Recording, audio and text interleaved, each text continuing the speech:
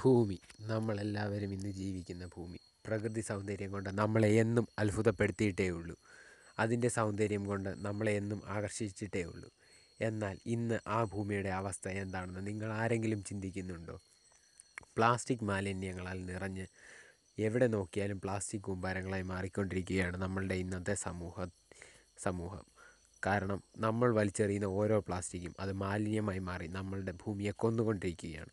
നമ്മൾ ആരും തന്നെ അതിൽ ബോധവാന്മാരുമല്ല.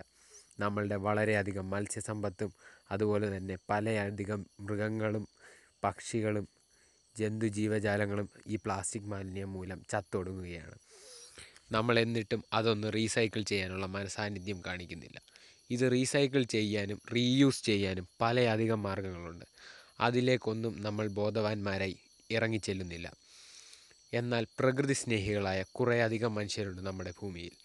അത്തരത്തിലൊരാളെയാണ് ഇന്ന് ഞാൻ നിങ്ങൾക്ക് മുന്നിൽ പരിചയപ്പെടുത്താൻ പോകുന്നത്. ഈ മനുഷ്യൻ ചെയ്തത് എന്താണെന്ന് പറഞ്ഞാൽ നിങ്ങൾ ആരും തന്നെ വിശ്വസിക്കില്ല. കാരണം ഈ മനുഷ്യൻ ചെയ്തത് ഒരു അത്ഭുതമാണ്. പ്ലാസ്റ്റിക് മാലിന്യം കൊണ്ട് അയാൾ സൃഷ്ടിച്ചത് ചെറിയ വസ്തുവൊന്നുമല്ല, ഒരു വലിയ ഐലൻഡാണ്. അയാളുടെ ഭവനമിരിക്കുന്ന അല്ലെങ്കിൽ അയാളുടെ വീടിരിക്കുന്ന ഒരു വലിയ ഐലൻഡ്, 3 നില കെട്ടിടം, ഒരു വീടാണ് അയാൾ ഈ ഐലൻഡിൽ സൃഷ്ടിച്ചിരിക്കുന്നത്.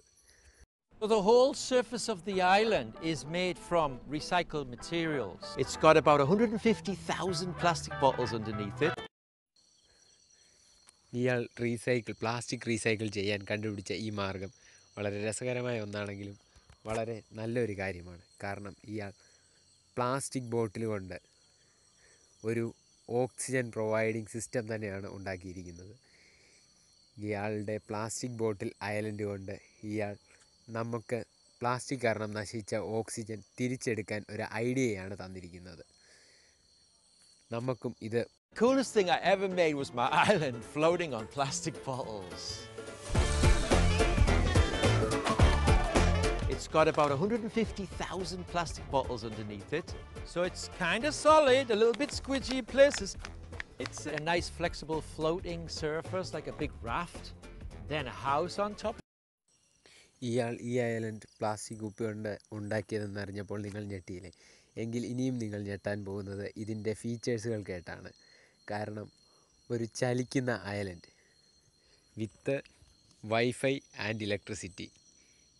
ഇതിനു വേണ്ടി ഇയാൾ ഉപയോഗിച്ചിരിക്കുന്നത് സോളാർ പാനലുകളാണ്. പിന്നെ നിങ്ങൾക്ക് വേറൊരു സംശയം കൂടെ കാണും, ഈ ബോട്ടിലുകളെല്ലാം സൂര്യപ്രകാശത്തിൽ നശിച്ചു പോകില്ലെന്ന്. അതിനും ഇയാൾ ബുദ്ധിപരമായി ഒരു മാർഗം കണ്ടെത്തി.